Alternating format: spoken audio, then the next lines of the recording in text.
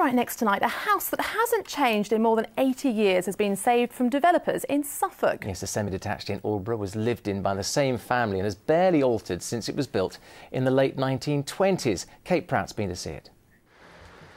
Inside this average-looking semi, they're partying like it's 1929.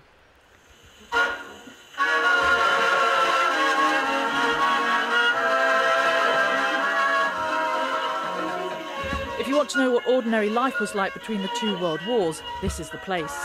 You can go around mansions and manors and castles and high status buildings, and there are many of those.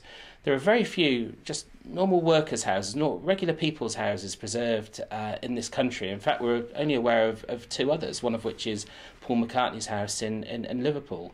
And we thought this is so special and it's such an opportunity, we may never have the like of it again. So when it was built in 1928, this house actually had, for the day, all mod cons. I mean, here we can see the original range cooker, which is fully up and working. And here's quite an extraordinary device. It's where the people in the house would have been able to warm their water. And those people were the Newson family, William and Rachel, and their daughter Joan, who lived here until her death 3 years ago. The house really does feel like the Newson family have only just moved out. There's a real attention to detail. By the bed, there's this fabulous old torch, sadly doesn't work. And under the bed, well, what else would you expect but the potty?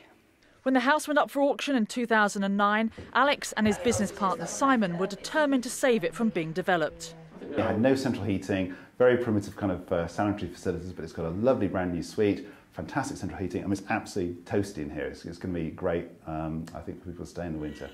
In fact, it's going to be rented out as a holiday home. Just remember, you may need to bring your own entertainment. Kate Prout, Anglia News, Aldborough and Suffolk. Brilliant. Is there anything else to keep up?